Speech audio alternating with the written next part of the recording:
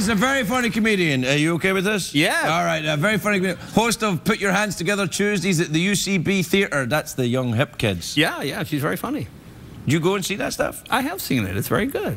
Well, introduce it. All right. Stop telling me how to do my show, man. Please welcome a very funny Cameron Esposito. Yeah.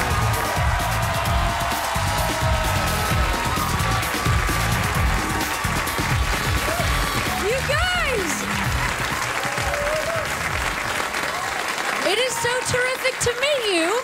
It is so terrific to meet you. You actually don't even know, but you are meeting me on a very important day in my life. Today is the 1-year anniversary of my moving from Chicago to Los Angeles. So let's hear for that. And this is what I'm doing on that day. So that's not bad. And what's up, Mom and Dad? Look at me now. You know what I mean? Television. Also, don't stop sending money. Please. LA is an interesting city to get used to. There's a lot of different stuff from Chicago, less like sausage, more thin people, real thin. You know, wearing tank tops that are baggy and tight at the same time. Living off a diet of cigarettes and sad dreams. It's a weird city. Takes some getting used to, but I also love it. I love it. And it's been a huge year in my life. Not only did I move, I also just recently got engaged. Yeah. Thank you so much. Happened last month. I got engaged, and as you can tell by my haircut, General Danny Zuko attitude, I'm going to be marrying a woman. Yeah, so I'm your hero. I am your hero. I'm doing it for all of us. I can't tell you, you know, I grew up in the suburbs of Chicago. I can't even tell you how exciting it is for me that I'm going to be able to be marrying a woman. I can't tell you how excited I am about that, but I also can't tell you how shocking it is to me that that's the person that I am. Like, I grew up in the suburbs. I swear, it was as difficult for me to realize that I was a woman who wanted to date women as I honestly think it would have been for me to realize I was a leprechaun. Like, gays, leprechauns, I thought they were mythical creatures for parades. Special hats and buckles. I didn't think they were a thing that you could be. And the funny part is, like, I didn't catch on, but I was a little slow on the uptake. It's not like I shouldn't have known. I mean, I love my body, but it is athletic. And I want you to know I came out like this. Just ready for rugby right away. You know, throw a girl off my shoulder, I'll run the ball in. Like, how many days a week do you guys think a suburban girl should wear a coonskin cap? Because if you said 0, I went with 7. 7 to 8, still sort of wearing one. Technically. I tried to date men. I think that's another thing. People are always like, oh, did you try? I'm like, actually, I have never. Thank you for suggesting something I've never thought of. I can't believe you'd bring up something so controversial as me, a woman dating a man. So it's always really helpful.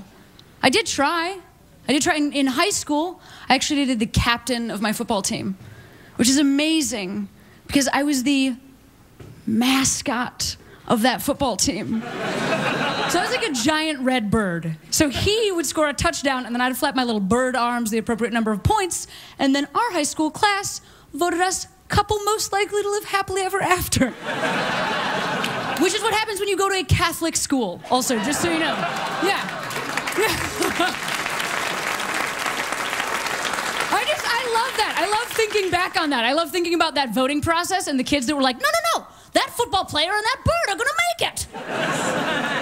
Of course they are. Now I feel like I also didn't know because, like, I thought all women, I just thought we all wanted our boyfriends to come over and we would watch Buffy the Vampire Slayer and then they'd go right home. Like, I didn't think we wanted to do, I just thought we wanted to sleep over with our best friends in the bed with them and then put on our boyfriend's football uniform and tackle each other just to see.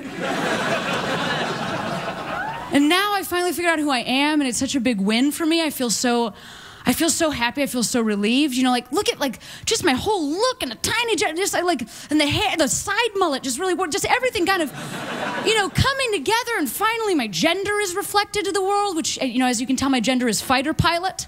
I just feel so good. I also know that, you know, it's going to take some getting used to, the idea of two women getting married. So I'll answer some questions that some of you guys might have out there. So what are we going to wear? You know, people ask that. What are we wearing? 2 denim dresses. Obviously. Obviously. Mr. Leno, I think you like denim, actually. I think you like denim. He's a big denim fan, you know? Cars and denim, that's his thing. Are you saying he's a lesbian? I'm calling...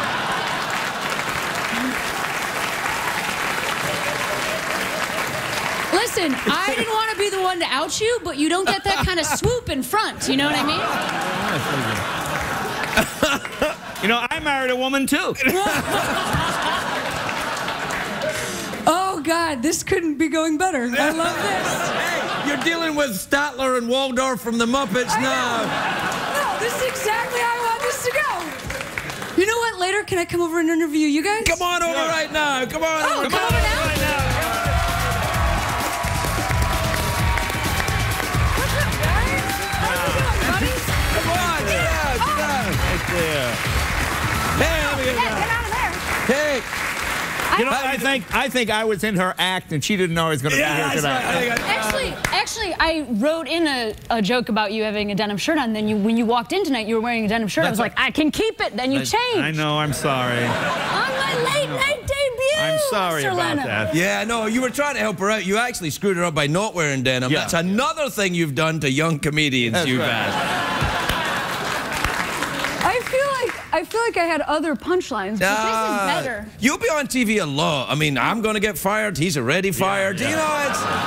You're the future. You're the future. You're the future, kid.